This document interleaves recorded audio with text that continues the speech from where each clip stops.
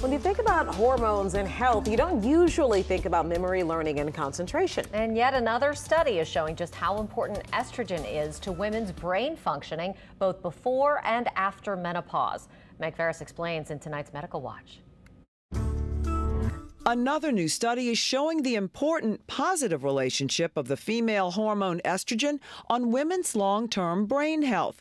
This time in the journal Neurology, doctors suggest that more natural estrogen in your premenopausal years is associated with better health of the brain's small blood vessels. That's important because damage to those vessels leads to dementia, Alzheimer's, and problems thinking. It seems to be pretty clear in this study that women that had a longer lifetime hormone exposure had less small vessel disease of the brain.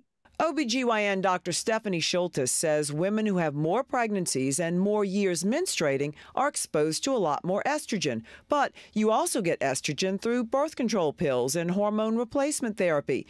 And she says other studies show the benefit of estrogen replacement after menopause. There are MRI studies that they have done, women on hormones, women not on hormones. We both have atrophy of the brain, but a slower rate in women on hormone therapy. Dr. Schultes uses hormone replacement for women whose ovaries are no longer making hormones. Do you hear patients talk about brain fog who are not on hormone replacement? That's one of the biggest complaints. When you put them on hormones, does that help clear it up in your patients?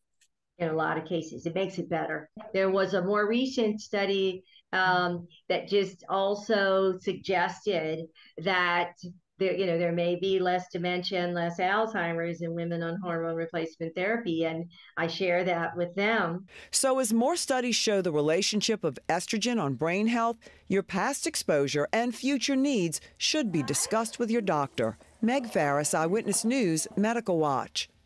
2/3 of people with Alzheimer's in the U.S. are women who lose natural estrogen around the age of 50.